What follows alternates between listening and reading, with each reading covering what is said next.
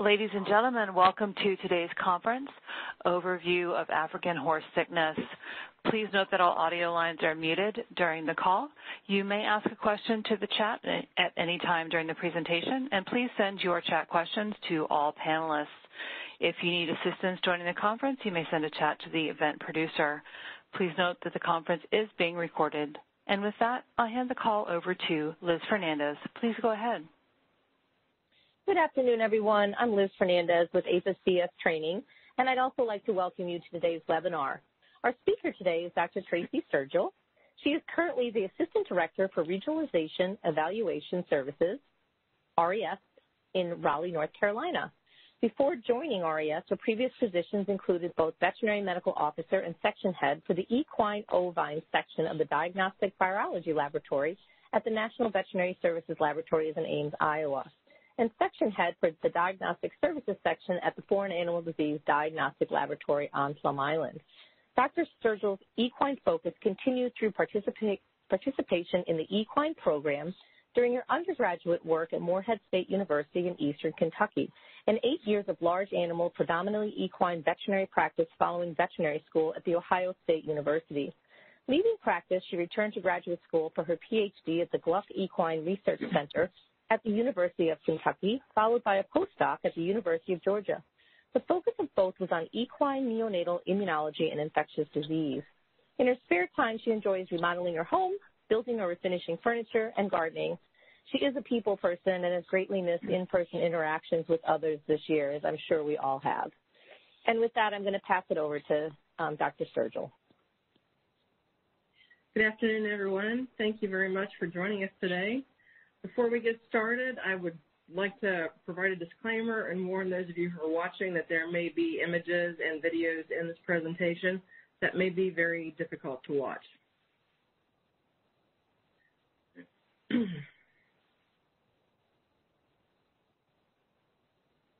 first of these images, this horse is a horse that's been affected by the pulmonary form of African horse sickness, and as you can see by these images, this is a very devastating disease for both the horse, their owners, and any handlers. We'll get further into this later in the presentation, and you'll see a lot more pictures similar to these. I'm showing them to you now so that you'll have them in mind as we discuss the clinical presentation, the history, and the presentation itself. As I mentioned, there will be more pictures similar to this later in the presentation. African horse sickness is known by a lot of different names. In the Latin, it's known as pestis equorum, which is translated into horse plague. In South Africa, there are several very descriptive names. In Afrikaans, there's predesiac, or horse sickness, and the subacute or cardiac form is known as dikop pardimdiac, otherwise known as fathead. And the acute or pulmonary form, which is known as zenkop pardimdiac, or thinhead. And you'll see why they use these very descriptive names later on. The earliest written description that we have of the African horse, what we know as African horse syndrome or African horse sickness, occurred as early as the 1300s in the Middle East. The book Hippiatria, which was written in 1532, describes a much earlier outbreak that occurred in 1301. And also in the 1500s, there were records from Zambezi that were recorded by the Dutch East India Company, and this was following importation of a number of horses into that region. And also in 1712, numerous epidemics occurred throughout Italy. In the mid-1800s, several outbreaks occurred in South Africa, and in these outbreaks, as many as 65,000 horses died in each of those outbreaks. It's really hard to imagine the devastation that this disease has actually caused. Around the turn of the 20th century, a large number of horses were imported from Europe into South Africa for the Boer War, and they proved to be much more susceptible than the locally sourced horse breeds, and many succumbed to the disease. A lot of research and various treatments were tried also during those years in an attempt to determine the cause of the disease and improve survival once they were affected. It was during this time that the African horse sickness was determined to be viral in nature.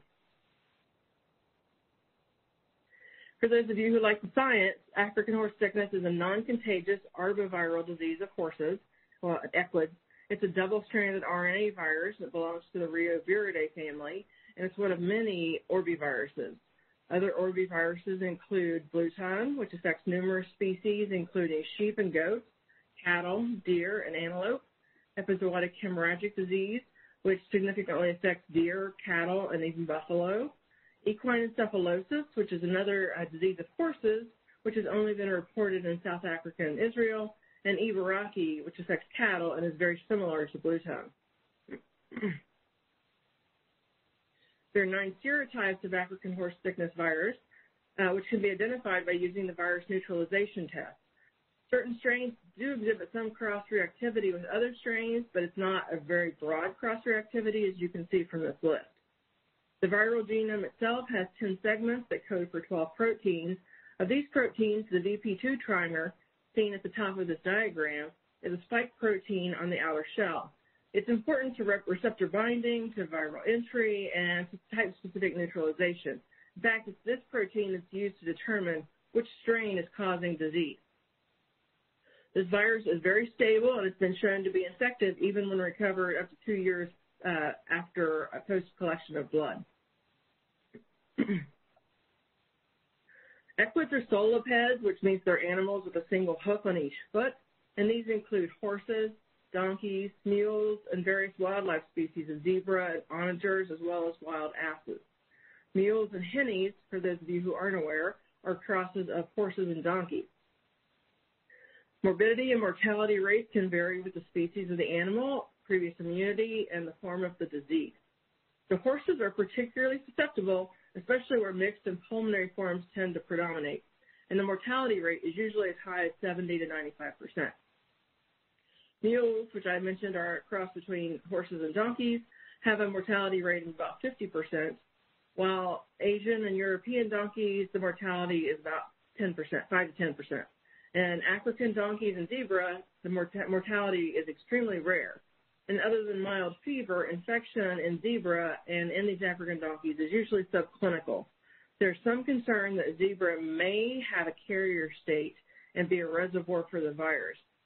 Animals that do recover from African horse sickness do develop a good immunity to the infecting serotype and sometimes partial immunity to some of the other serotypes. In the early 1900s, it was observed that dogs that ate infected meat could also become infected, and they often died of a peracute fatal infection.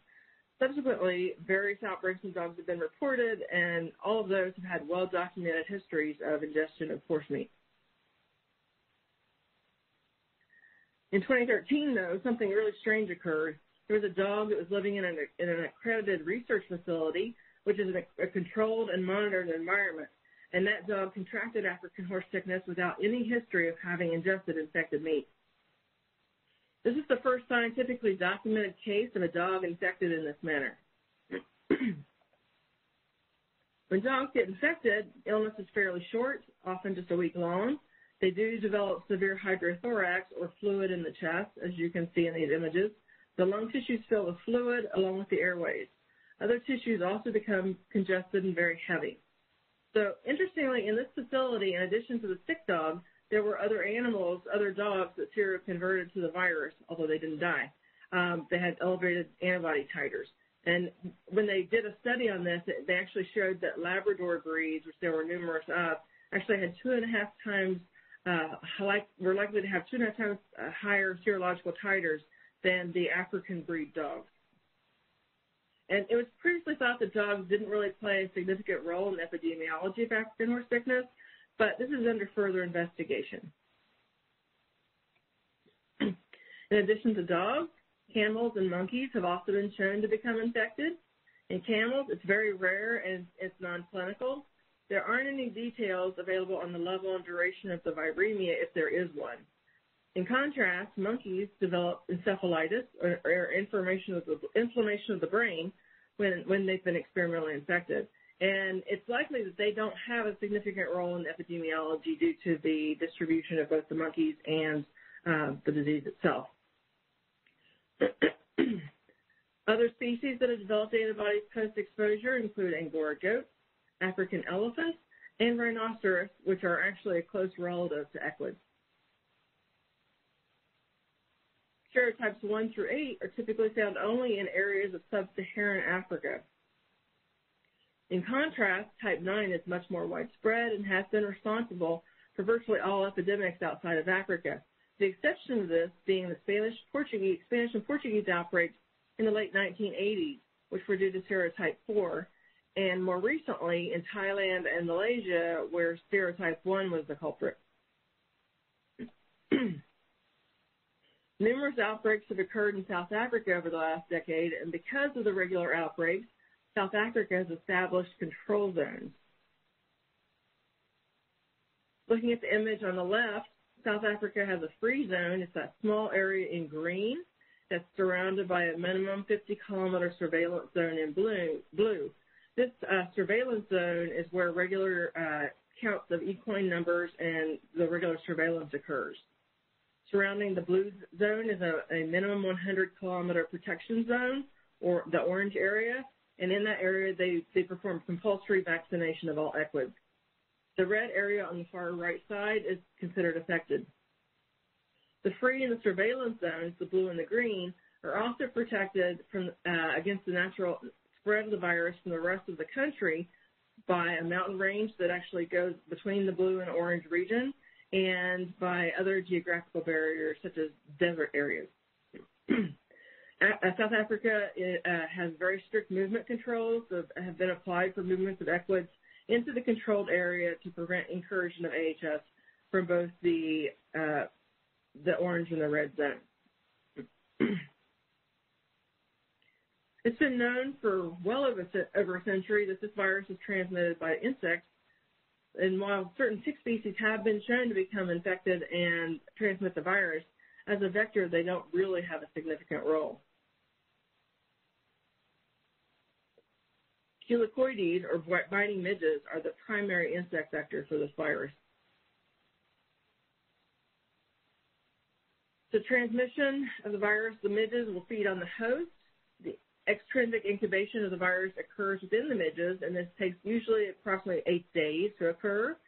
Transvarial transmission or overwintering of the virus in larvae of the midge doesn't appear to occur. Transmission is returned back to another equid, which then develops a viremia, where the virus is actually multiplied to very high levels in the body.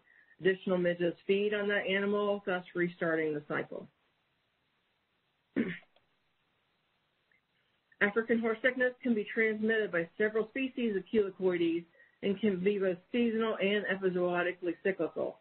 It's often associated with droughts followed by heavy rains. This virus is not transmitted by contact. While numerous chelocoides species are known to transmit African horse sickness in the field, Chelocoides imicola appears to be the principal vector. However, in North America, Chelocoides varipennis has been shown to be an efficient vector in the laboratory. The mosquitoes and various biting flies may have some role in virus transmission, but not as significant as that of midges. As you all likely know, moist, mild conditions and really warm temperatures, as we find in the South, favor the presence of insect vectors, and wind has been implicated in the dispersal of these vectors in some epidemics. It's been postulated that spread can occur via wind over great distances, as much as up to 400 miles over water and 90 miles over land.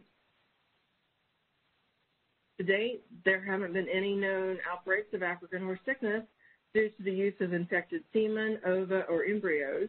Nonetheless, infected semen has been the cause of transmission in other equine diseases, think equine arteritis virus.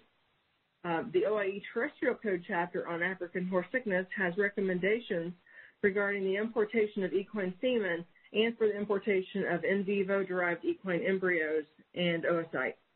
These can be found in Chapter 12.1 of the OIE Terrestrial Code, and the parts are 8 and 9 if you'd like to read more. This map shows the worldwide distribution of major chelocoides species. Warming temperatures have contributed to the expansion of habitats and the spread of insects and various diseases.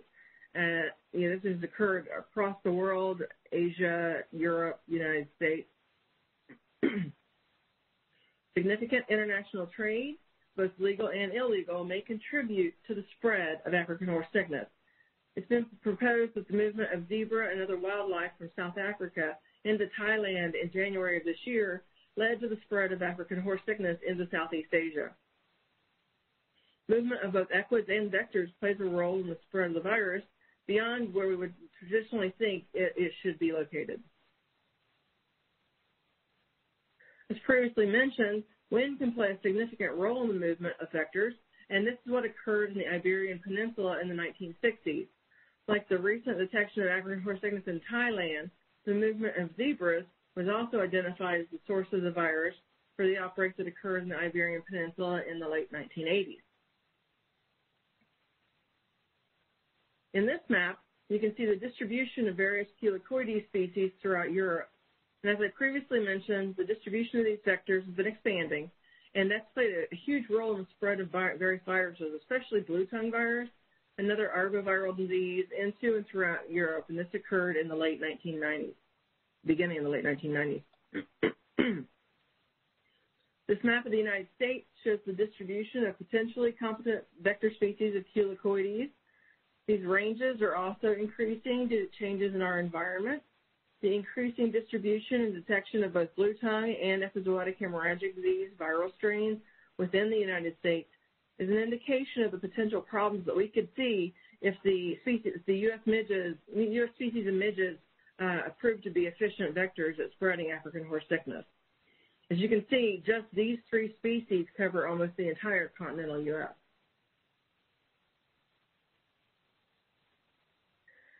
So, where's the virus being maintained between epidemics? It could be overwintering either in the vector population, in the host population, or via an alternative transmission cycle involving an unknown vector or host. We'll discuss these a bit more. Survival on a vector can occur via transoviral transmission, but as I mentioned, there's no evidence so far for this for African horse sickness. And or we can assume that the virus might be retained in overwintering midges. Now, this is going to be climate dependent and assumes an extended Culicoides lifespan. This may possibly have been what happened in Spain in the late 1980s. The virus could also potentially survive in a vertebrate host, either persistent or chronically infected equids, either possibly donkeys or zebras, or via vertical transmission, which is what occurs with other arboviruses, such as with blue tongue virus. Or the third alternative is it could be surviving in an unknown vector or host. So far, we know that African horse sickness has been isolated from 6 species, but that impact is thought to be negligible. Other investigations have yet to determine an unknown vector or host that may be allowing for overwintering. When the midge transmits the virus to the animal, the virus travels to the regional lymph nodes where it replicates. From there, it's disseminated throughout the rest of the body via the blood, and this is from a primary viremia. The virus infects the target organs, including the lungs, the spleen, and other lymphoid tissues, in both phagocytes and endothelial cells. And the endothelial cells are actually the primary target of the virus. As the virus multiplies to greater levels, a secondary viremia occurs. This spike in the viral load actually corresponds with the appearance of fever. The tissues start to degrade, and this can cause a cascade of events that usually leads to death in those highly susceptible species. Very high titers of virus may occur, but the viremia only lasts about 4 to 8 days. It has not been detected beyond 21 days in horses. Now, in donkeys and zebras, the level of the viremia is usually much lower, but can extend for up to 4 weeks. And as with blue tongue virus, the African horse sickness virus is sequestered in the cell membrane of the red blood cells. And while it's sequestered in the red blood cells, it protects the virus from the effects of the circulating antibody. This virus can change both by genetic drift and genetic shift, and its genetic variability is reflected in how it presents in subsequent outbreaks. The incubation period of the virus is approximately 7 to 14 days, but can be as short as 2, depending upon the strain and the amount of virus to which the animal is exposed. The OIE terrestrial code lists the infective period as 40 days for domestic horses. The U.S. currently requires that any horse coming from a known affected country be either in quarantine or out of that affected country for 60 days prior to entry into the United States. The disease severity depends on numerous factors, and as previously mentioned, the species of animal, the serotype, and the amount of virus in the exposure all play a key role. Other factors such as individual immune response and the innate resistance and previous exposure or vaccination, as well as other traits, may affect the response to exposure. Subsequently, morbidity and mortality rates also vary with species, previous immunity, and the form of the disease. There are 4 principal manifestations. The subclinical form is also known as horse sickness fever, and this is the mildest form of the disease. Animals usually survive this form.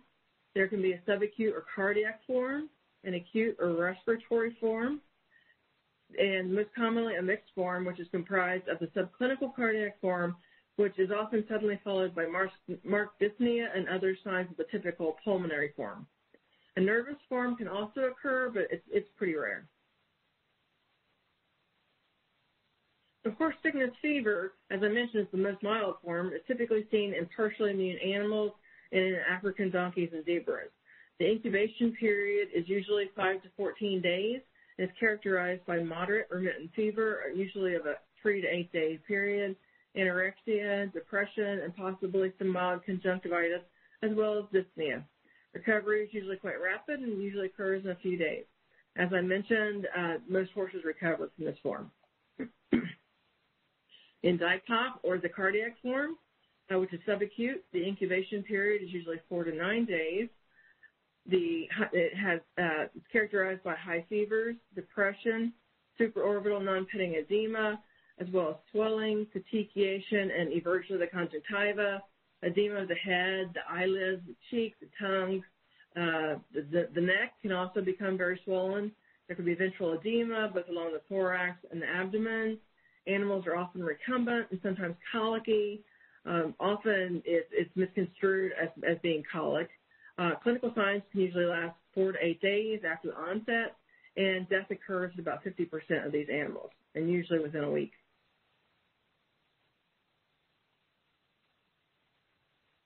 DICOP, or the respiratory form, is the paracute form of the disease.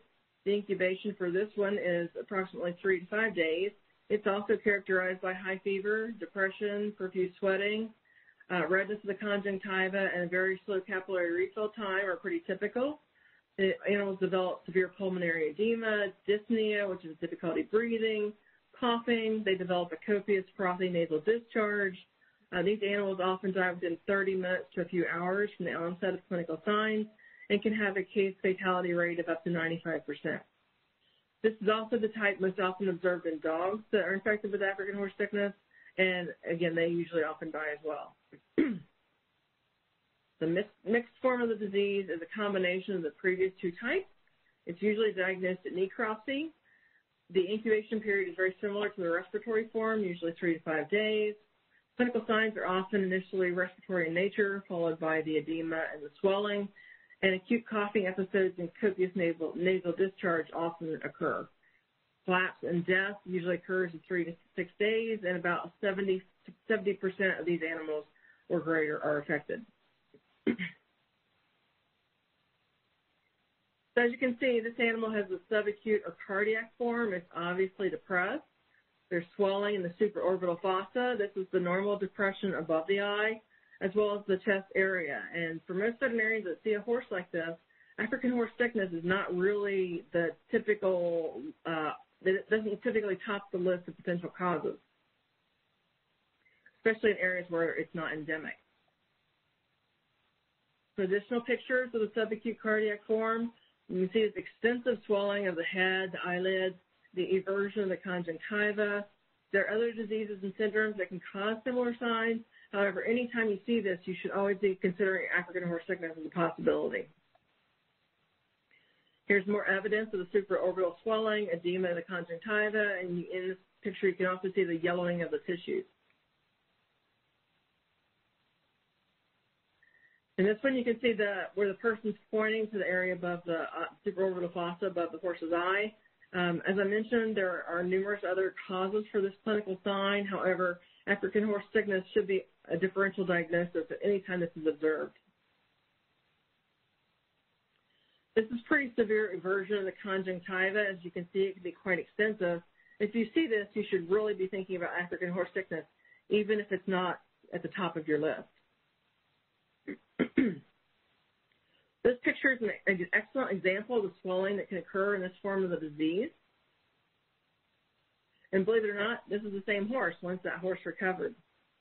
Quite a significant difference.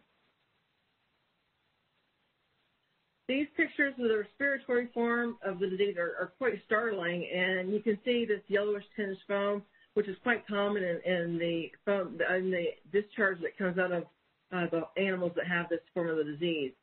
If you see this in the field, you really need to be thinking about the possibility of African horse sickness and act accordingly. Just want to warn you, this is going to be a video and it may be very difficult to watch, so if you have difficulty with this, you may want to turn away.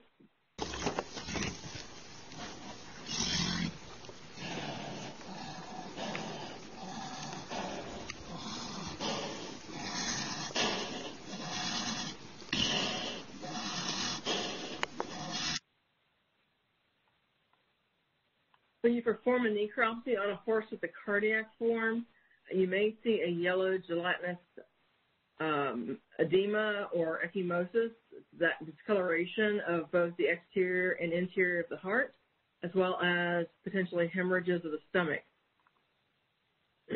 If the horse has the pulmonary form, when you open up the chest cavity, the lungs will likely be very heavy. There will be fluid around the heart and the lungs. You may see small hemorrhages on the exterior of the heart. It may be enlarged, and the lymph nodes may also be enlarged and may be very heavy. There may be small hemorrhages in and around the intestines, both large and small, and these may be much redder than you would normally expect to see. These are images of the yellow gelatinous edema that I was previously mentioned. If you suspect African horse sickness, I want to make sure that you understand you really need to cut down to the nuchal ligament. Quite often this will have a yellow appearance, and this typically only occurs in African horse sickness infected animals. So if you're doing a field necropsy and you suspect AHS, cut down to that nuchal ligament, take a look at it. It's not hard to get to. It's an easy thing to take a look at, and it's pretty critical. Here's some more images of that yellow gelatinous edema, and you often see it throughout the body. You can also see injected blood vessels, and ecchymosis can be observed along the serosal surfaces of the organs. There's often a clear yellowish pleural fluid. You'll see that in the chest cavities. You can see in that lower left-hand picture with the person's hands submerged in that fluid. Here's some additional pathology that you might observe, especially with the subacute cardiac form. The horse on the left had a myocarditis, and on the horse on the right, you can see the injected blood vessels and the ecchymosis. In these pictures, you can see the various hemorrhages that might be observed. You can see it in the heart muscle itself, in the lymph nodes, the spleen, along the GI tract. When a horse has the respiratory form, as you can see in that image on the left-hand side, the ribs often will leave indentations on the surface of the lungs. In addition to the congestion and the discoloration, you might also be able to tell from these pictures that the lungs appear very wet and are much heavier than you would expect them to be. Some more images of very congested and edematous lungs.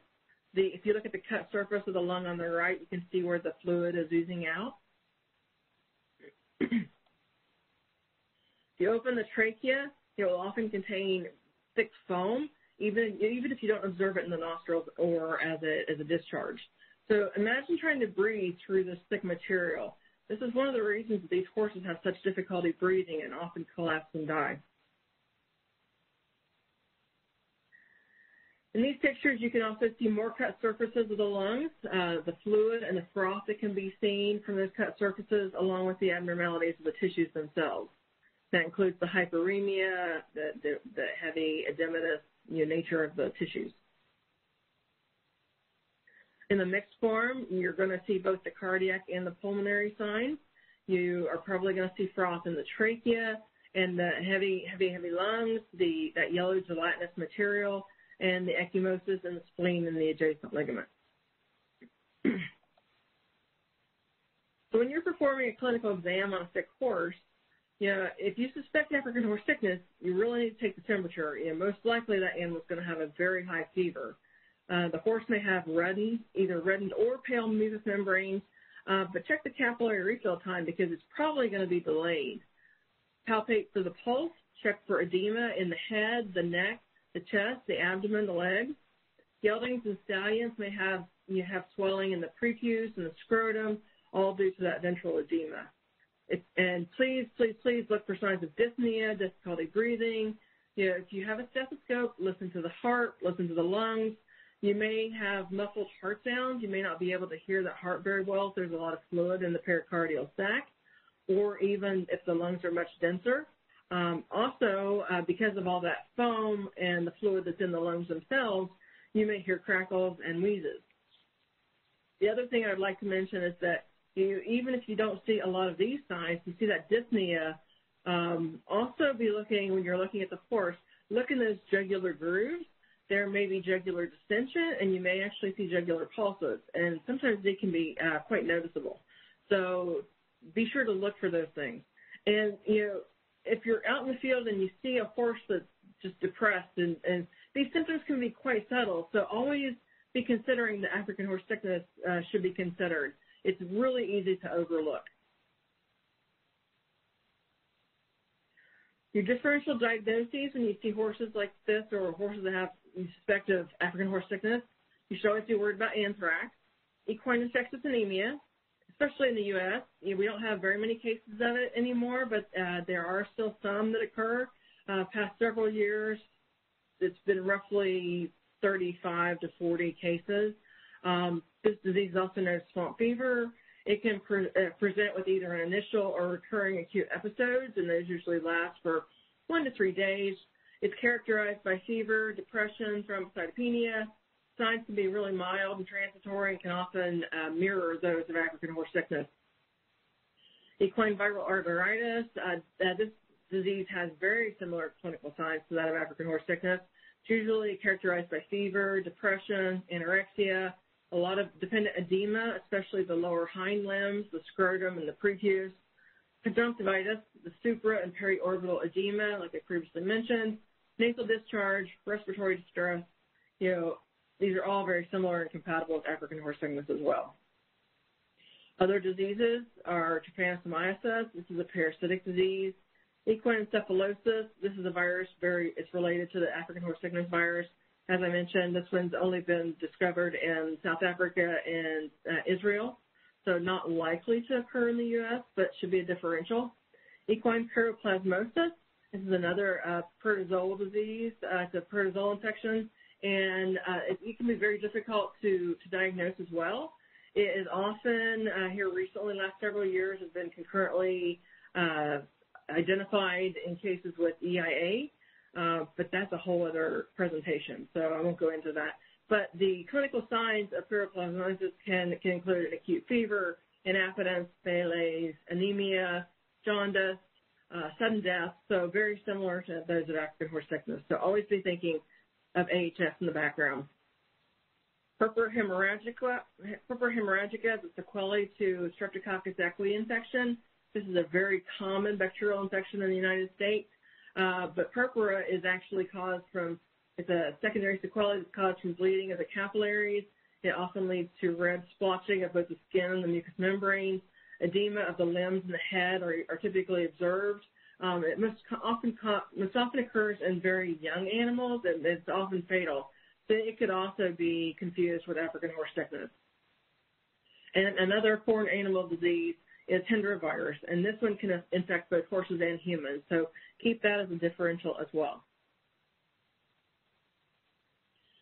So when you're going to try to do diagnostics for African horse sickness, you want unclotted blood. It's needed to perform the virus isolation and the virus neutralization test. If you're unsure which anticoagulant to use, just contact the laboratory. The laboratory that performs this testing is the Diagnostic Virology Laboratory in Ames. So you can call them. You can also reach out to FADL, and they can point you in the right direction if you don't recall that the testing is done in Ames. Just remember that when you collect the blood, you can chill it, but don't freeze it, because what that will do is the freezing lysines the red blood cells, and it actually interferes with performing of the test. You also want to collect appropriate tissues and send those tissues to the lab, also chilled, not frozen.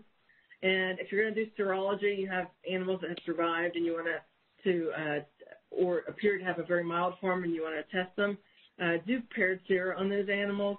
You want to collect them preferably 21 days apart, allow the blood to clot in the tube, thin it, collect the serum off of the clot into a different tube, and then freeze that. And you can store it until you collect the second sample, send them at the same time, and then you'll have your paired testing. So there are various cell types that can be used for virus isolation, as well as eggs and newborn mice. And the newborn mice you inoculate with the eggs and the newborn mice with the sample. The virus is easily identified via an ELISA and is serotyped by virus neutralization. The virus neutralization was the gold standard for the diagnosis, but this test takes a minimum of up to 5 days to complete. So you're going to want a faster diagnosis than what that can provide. Fortunately, there are PCR assays now that are specific for African horse sickness and detect all 9 serotypes. And as I previously mentioned, that serotyping occurs with probes to that VP2 spike gene. The horses that survive infection will develop serotype-specific antibodies, and this usually occurs within 8 to 12 days post-infection. These antibodies are quickly detectable by the various methods, which include the indirect ELISA. Complement fixation can also be used, as well as immunoblotting, virus neutralization for antibody detection, immunodiffusion, and hemagglutination inhibition tests. Of course, it's always better to prevent a disease than to try to control and eradicate one. So if African horse sickness is suspected in a free area, a previously free area, region, or country, you must first identify that virus and then determine which serotype. Determination of the serotyping can take a little time. So in the meantime, you want to implement strict movement controls and quarantine zones. You'll want to perform euthanasia of the infected or the exposed animals, although, especially in the United States, this may be an extremely difficult and emotional process, as most horse owners in the U.S. are very attached to their animals and consider them to be family members. So it's going to be a difficult situation. All equids should be in an insect-proof housing, kept inside from dusk till dawn, and other vector control measures, including environmental and topical chemicals, should be instituted. You'll want to check their temperatures at least twice a day, check for the elevations in temperature, fever spikes, and if a vaccine is available and approved for use, those should be considered for all susceptible animals. As what happened in Taiwan, after they finally identified the strain that was circulating, they were able to implement vaccination of all equids in the entire country. In areas or regions or countries that are known to be affected with African horse sickness, annual vaccination along with regular vector control and disinfection of the facilities should be consistently implemented. And while this virus is very hardy, it is susceptible to pH change. So when an animal dies, the virus itself usually dies with the onset of rigor mortis. So the risk of contamination from carcasses is very minimal. There are numerous types of vaccines that have been developed. These include polyvalent vaccines, which include multiple strains, as well as monovalent vaccines that have only one strain. Now, those must be matched to the circulating strain of the virus. Also, there have been subunit and recombinant vaccines developed, For all the vaccines, multiple doses several weeks apart are required to obtain a sufficient immune response. And while vaccines are regularly used in areas that are currently endemic with African horse sickness, there are no approved or licensed vaccines in the United States. Fortunately, public health concerns are very minimal. African horse sickness hasn't been shown to cause naturally occurring disease in humans, although for those workers who've been exposed to modified live vaccines, there have been cases of both encephalitis and retinitis observed in humans. So African horse sickness the virus is a select agent and can only be handled in a biosafety level 3 laboratory, and this can only occur with special permissions and extensive regulations. The OIE has multiple sources of information. The OIE terrestrial code lists special provisions regarding the disease.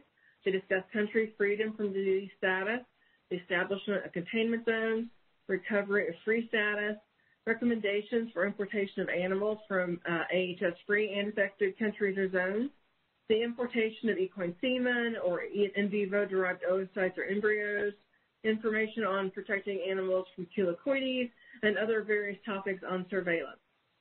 The terrestrial manual discusses the disease and identification of the virus, as well as serological testing and vaccines. If you'd like additional information, I would suggest reading these manuals, which can be found on the OIE website.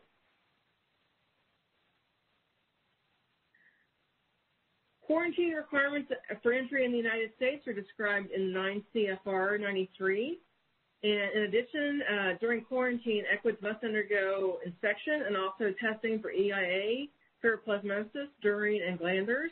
And in some cases, disinfections and precautionary treatments may be required. And these are to determine freedom from infection and or infestation with parasites. As previously mentioned, APHIS requires a 60-day quarantine period for equids or 60-day time frame prior to importation in the United States of all equids that are coming from regions that are considered to be AHS affected. And when those animals are in 60-day quarantine in the United States, testing for AHS isn't really conducted, as the period actually exceeds the designated incubation period of 40 days as listed by the OIE. So that 60-day period is considered to be sufficient for detection if AHS would happen to be incubating in an animal. Thank you very much for listening to my presentation today, and we'll take some questions if you have any. Okay. We can add questions in the chat. Please have them go to all panelists. We do have one question. With the subclinical form, are affected equids immune on recovery? In the subclinical form, so yes, they do develop antibodies and are immune for a period of time, specifically to that, the serotype that they were infected with. Depending upon the serotype, they may have some cross-reactivity and cross-protection from other strains, but that's not 100%.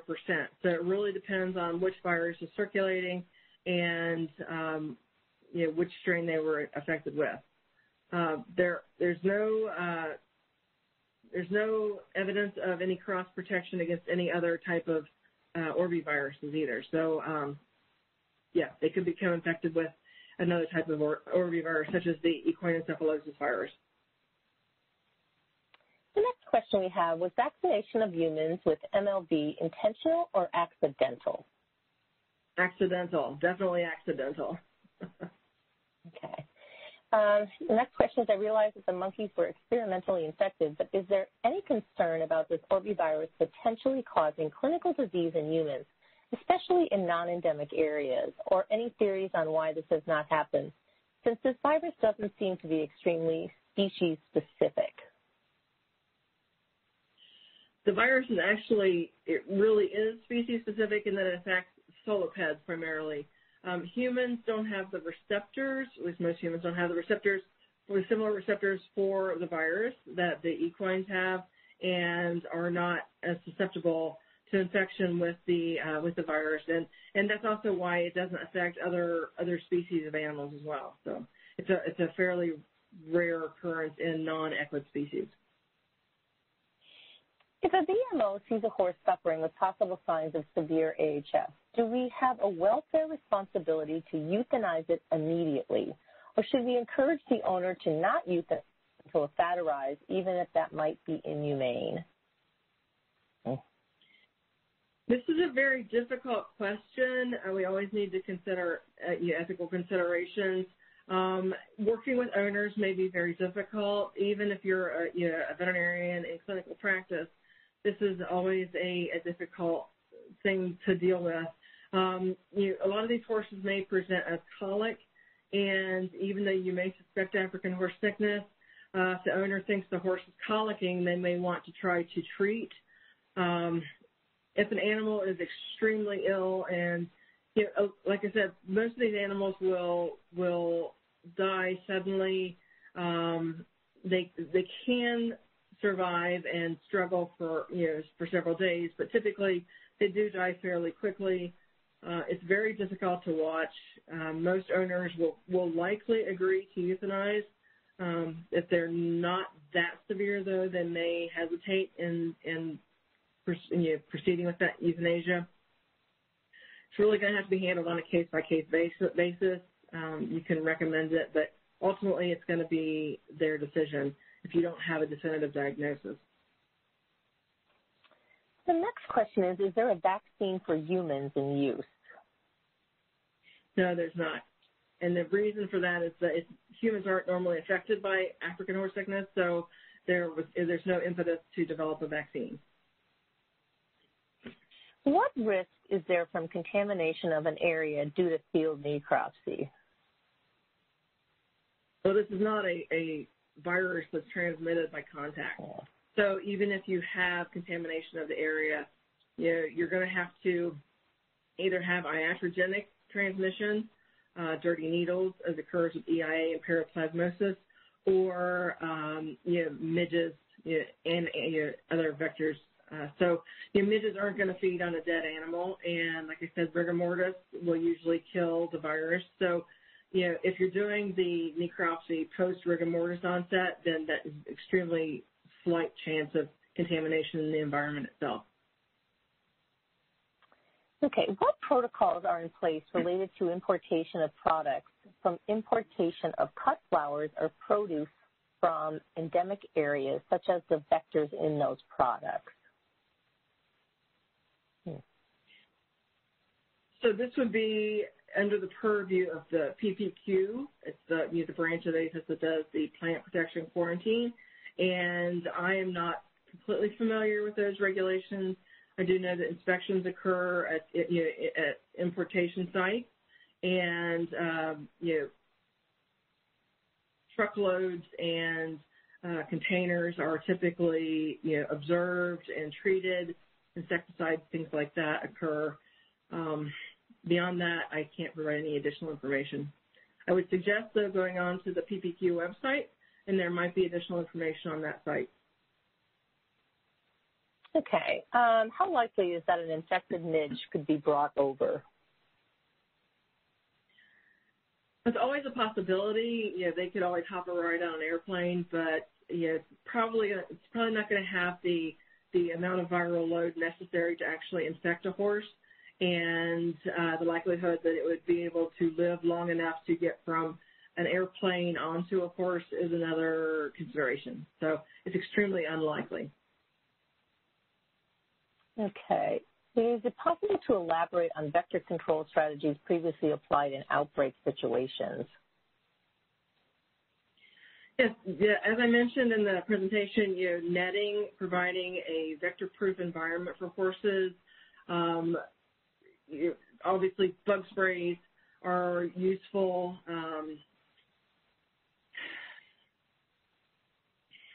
Trying to think, really anything that you would introduce for control of mosquitoes or flies would also be incorporated for use with midges, although midges are much smaller than both mosquitoes and flies. But definitely netting and the chemicals, you spraying the facilities or spraying the animals themselves to prevent the midges from lighting on the animals. Okay. Did you say Thailand's outbreak came from storm migration of culicoides? No. The outbreak in Thailand was believed to have been the importation, and it's unknown whether this was legal importation or illegal importation of essentially zebras and other wildlife species. They observed late in the night from one of the airports in Thailand back in January, they observed a shipment of wildlife that included zebras, and it was shortly after that shipment arrived in Thailand that the first case of African horse sickness was detected. Subsequently, there was spread. There are numerous vectors, competent vectors in that region. And while Thailand had a bunch of in numerous cases and numerous detections, they were able, as I mentioned, to vaccinate the majority of the equids in that country. However, subsequent to that, there was also detection in Malaysia, which is very close to Thailand. But the thought is all that came from the importation of zebras in that shipment. Has there ever been AHS in South America? Not that I'm aware. Okay. And we're coming down to the end of the questions. Is the insect control for AHS the same as normal vector control for horses, or are there additional controls recommended? And by the way, great presentation. Thank you. No, they're basically the same for horses. There's no additional recommendations for protection for African horse sickness. Whatever vector control methods you implement for other diseases, other parasites, would be the same for AHS. Was AHS detected in the U.S.? And if Not so, that I'm aware of. Yeah. No. If a practitioner suspects AHS, who should they contact? Diagnostic Virology Laboratory in Ames. Oh, well, first you want to contact your state animal health official and your AVIC, right, and they'll let them be aware so that they can be putting things in motion, but they'll likely want you to contact Ames to talk about, you request information on what samples they prefer for you to collect. How many samples, it will depend on the number of animals that are affected, whether the animals are alive or dead, so whether you're able to collect tissues or only blood, and your capability to get those shipped to them quickly. And this is just a clarification. The paired serum that we should take 21 days apart, it is for AHS subacute forms where the horses survive? Yes. If you suspect for two things. If you suspect a horse has had AHS, and let me back up. So you're not going to do that until you know that you've got AHS in the country. It's not something that you're going to do on a regular basis. If you see a horse and it's got clinical symptoms, we don't typically test for foreign animal diseases on a regular basis unless we are highly suspicious of it and or have had detections in the past. So in the U.S., because we've not had African horse sickness, if you see a depressed animal, because these symptoms are so vague, you're not going to just test every animal out there that you see that's depressed and has symptoms that are compatible with it. If you really suspect it, animals have died on the facility, and they have you've done an necropsy, you've opened that nuchal ligament, you've seen that yellowing, you've seen other clinical signs that are very compatible. Obviously, you're going to want to test those animals.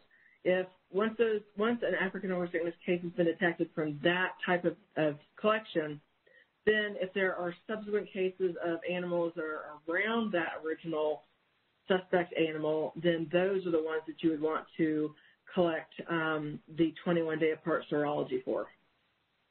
And this could be used for surveillance. It could be used for animals on the same property that maybe had very mild clinical signs, but that recovered. Obviously, if you've got an extremely sick animal, that's not going to be your diagnostic method of choice. Are you aware of any horses breaking with confirmed infection while in U.S. import quarantine? No.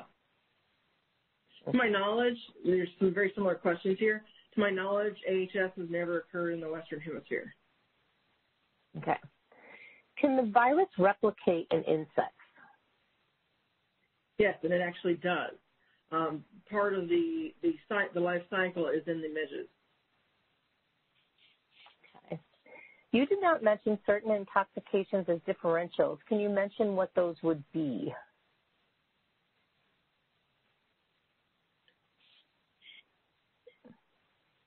I can't think of any intoxications off the top of my head that would be considered as the differentials.